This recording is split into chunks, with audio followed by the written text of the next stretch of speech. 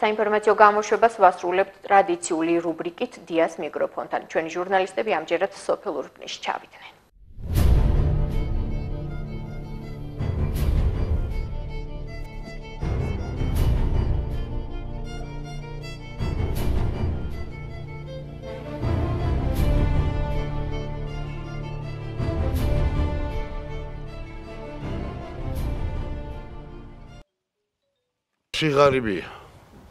სიღარიბია, ღატაკია ხალხი რა, აბა მუშაურობა, მოსავალი არ არის, არაფერი არ არის.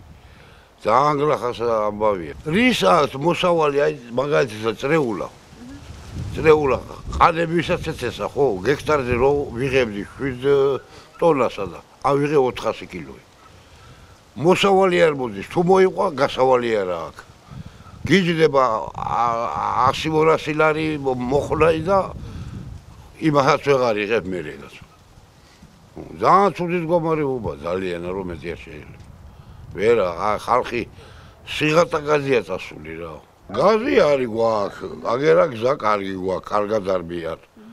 ხო, გაზი გვაქვს, დენი გვაქვს. საჭმელი არ არის, თავარია, ბატკასა გაუტყავებელს ავჭადებ ხოლმე, მაგრამ ეხლა კიდე აბა სად არის? ყველაფერი იყო, ჭიდაობა იყო, ის იყო, ხინი იყო. ყველაფერი იყო, სად არის აბა? აღარ არის ეგრეთი ამბი. ურები არა გვაქვს დაუსაქმებელი ახალგაზრდობა. იცლება სოფელი ასია თუ ისია, მიდიან ნებით კი არა, ჩვენი სურვილით კი არა, რა ვიცი მთელი საქართველო ვიღაა დარჩენილი ამ ქვეყანას. რითი უნდა დასაქმნეს? ერთი სკოლაა და პედაგოგები მუშაობენ, მეც ყოფილი პედაგოგი ვარ და მაყოფილი ვარ იმ პერიოდისა და მეორე საბავშვოებაღი. გამგეობა 2-3 ადამიანი მუშაობს.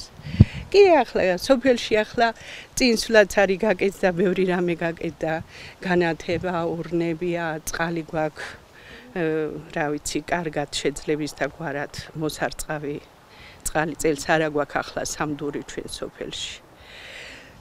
გზები მოასფალტდა, ხიდი გაკეთდა, რაც კარგია არ უნდა დავკარგოთ ის კარგი გენაცვალე. მე მაგალითად ახლა არ სკოლაში მუშაობდი პედაგოგად. მოხუცები მყავდნენ და დარჩი უმუშევარი ზივარსახში.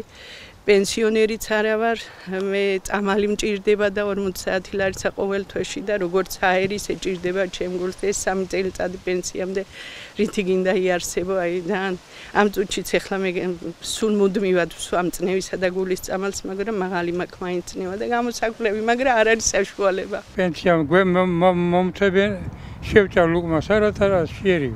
პენსია რომ მოგვიმატოს ამან ამდალოთვილი ფილმა კარგად ვიქნები თუ ეს პენსიონერები. აბა არ არის და აჰა წამლები მძვირია, იქ მიხვალ ის ჯვირია, ის ჯვირია და არა, სამუშაო ადგილებს ვიღარ იტყვით მაგაზე. ისე დადიან საწყალი ბავშვები. ჩოშვილიანები არიან, რაღა ბავშვები უნდა იყვნენ.